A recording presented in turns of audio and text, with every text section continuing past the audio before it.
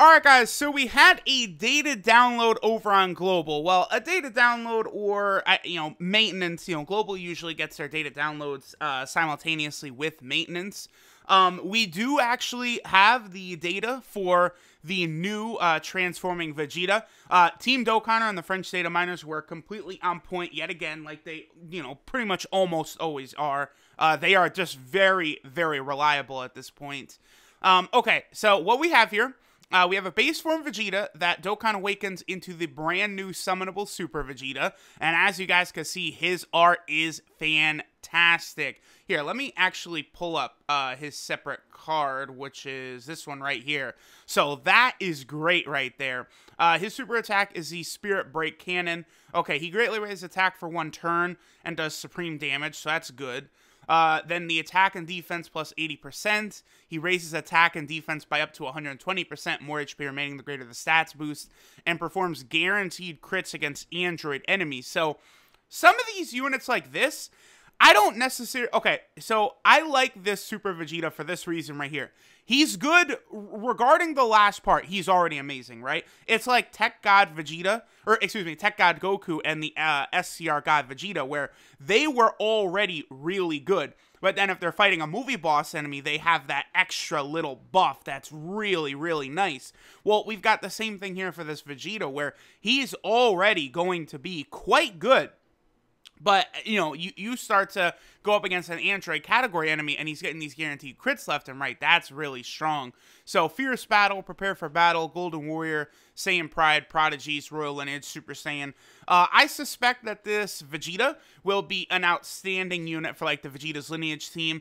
This is one more check mark off the list for Dokkan, a good Super Vegeta, and there are the medals to awaken this guy. I presume it's just the 2 units, just the Super Vegeta, and then the transforming Vegeta. Okay, so the transforming Vegeta himself, right? Looks like both of these, by the way, awaken from base form. So there's going to be 2 new base form Vegetas. That will be very, very easy to grind their super attack levels. There's a bunch of different events that drop base form Vegetas. I know global players may have a surplus of the Coat Vegeta still hanging around. I did see some people in the Dokkan subreddit saying, like, oh, don't forget to farm up some Coat Vegetas just in case the transforming Vegeta is a base form card, which he is. So, if you have some of those base form Coat Vegetas lying around, you're going to be looking real good here. So, both of them are base form, the Super Vegeta and the transforming Vegeta. Now, here we have the transforming Vegeta. Now, I don't think we're able to completely access his data beyond his first transformation into Super Vegeta right here. But it does look like he raises his defense on super attack. And then all the way up to blue, I'm not completely sure what his effect might be, but that is pretty interesting right there, that he is indeed going to raise his defense the whole way through. Then, he's just slowly going to get stronger with his passive, with the more attack and defense, and then more attack per orb. So, it's going to be looking very interesting, right? So far, I mean, you look at his leader skill, Pure Saiyan's category key 3, 150% the stats, but then he also gives super class 100% and 3 keys. So, you guys should already know where my mind is going. That means LRB Pan is going to be a actual option for this team. So, there's going to be shenanigans afoot. Vegeta has easily one of the best teams in the game. Just counting the fact that he has, like a Pure Saiyan leader skill where he's going to be giving extreme buffs to the LR Super Saiyan 4s. Transforming Vegeta is going to be absolutely ridiculous, out of this world. Here we have the new World Tournament first. I don't want to use the term exclusive. Well, okay, here's number 1. I hope no card is exclusive, and that includes Heroes. We're getting close to the release date of Super Dragon Ball Heroes, so hopefully in April, Global will indeed get all of those cards. The, Adult Super Saiyan 3 Gotenks, Super Saiyan 3 Gohan, Darkness Toa. I want Global to get all that stuff, and then hopefully JP, starts working on some of the global first stuff as well, because I just don't like the idea of exclusives. It's dumb. But, okay, so here we have the future Gohan. He's okay. I do think the SCR Goku Black that JP's getting right now is a bit better because he is a support type unit that's going to be very valuable, I think. Whereas, you know, this Gohan is just going to be a solid unit you could use. But the Dokkan Fest exclusive is definitely better. So his leader skills... Well, I mean, his leader skill's not that bad, actually. Super Int type Ki 2 and stats 70%. That's decent. So he raises attack and does supreme damage with the Hyper Masenko. So he stacks his attack. That's good. His passive is attack and defense 80%, which is good. You know, that's solid. And then he gets 2 Ki and an additional 50% attack when there's an Android's category enemy. Again, that's also solid. You got to keep in mind that he is essentially a free-to-play unit, though. So he's only at 11,000 attacks, so he's not going to be putting up like a 2 million attack stat even when he's fighting an Android category enemy or anything like that. And then he has typical future Gohan links: All in the Family, Golden Warriors, Super Saiyan, Prepare for Battle, Experienced Fighters, and Dismal Future. I would say all in all, this future Gohan is solid. Definitely not a bad card or anything like that, but Bojack was definitely a lot better, because we already have a much better future Gohan than this guy in the Dokkan Fest exclusive one. Whereas, you know, that physical Bojack is probably the best, like, you know, first form or base form Bojack in Dokkan. That's one reason he became so valuable. So this guy's meh. You know, because the Goku Black, the thing about the Goku Black is, you know, you could go with the Dokkan Fest exclusive one, which is definitely better. But, like, you know, depending upon what you want to do, that SCR Goku Black, you know, it's a support unit, might actually be more useful on some of the teams than the Int transforming Goku Black. Especially because, you know, the transforming Goku Black, he really is sort of unimpressive until he transforms. I mean, he's solid, but, you know, there's definitely better units out there. So, okay. So that's the future Gohan. The Vegeta's lineage category is now officially on global. It's called the Vegeta's family, you know, category now on global. That's good. I'm a little surprised that they did that, just because, like, it's like they reveal, you know, one of the big time 4-year anniversary categories. But this is good. Even though the data is not in the files yet for the EZA, Father Son, Gallic Gun, Trunks, and Vegeta, the fact that the Vegeta's family or Vegeta's lineage category is here, that does tell me that they are probably going to be getting an EZA at the same time on global that they do on JP. So that's going to be good, right? So, you know, here's the Vegeta's family category on global. Very, very good. But, you know, there's some things that global doesn't have yet, like LRB Pan's Awakening, Braw's Dokkan Awakening, that are really, really strong for this team, as well as, obviously, LR Super Saiyan 4 Vegeta, who, of course, is not yet out on global. Regardless, you know, it's still a very powerful team, and it still will be even on global. Although, you know, this is just more of like a pure Saiyan sort of mix. I don't know. Like, the category is definitely here just for the EZAs, the more I think about it. So that's that. We already looked at the EZAs. Now, here's another thing, too.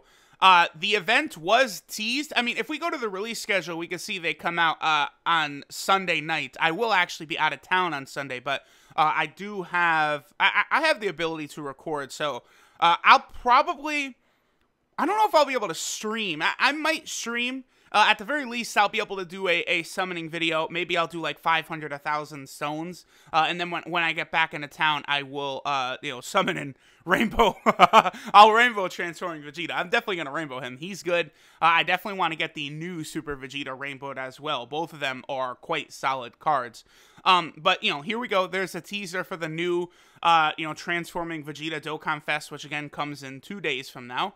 Also, there is a story event. This was kind of surprising right here. I don't think this is coming to global, by the way, because otherwise this probably would have been in the data already. The EZAs, typically what they do is, like, they'll release the, like, Dokkan Fest banner or something like that, and then the following week would be an EZA. So it makes sense to me that, like, I even made a tweet where, you know, I was kind of talking, like, you know, we'll see what's going to happen with the EZA, but it makes sense to me that, you know, their info isn't out yet, because it'll probably be next week, whereas Vegeta drops in 2 days. But on JP, Copy Vegeta drops in 2 days. So, you know, the fact that he's not in the data on Global basically tells me that he's not yet coming out to Global. So keep that in mind. I believe there's 2 farmable cards we'll be able to get here. A Copy Vegeta as well as a Super Saiyan 3 Gotenks. That's going to be interesting. So, you know, this is indeed... This is...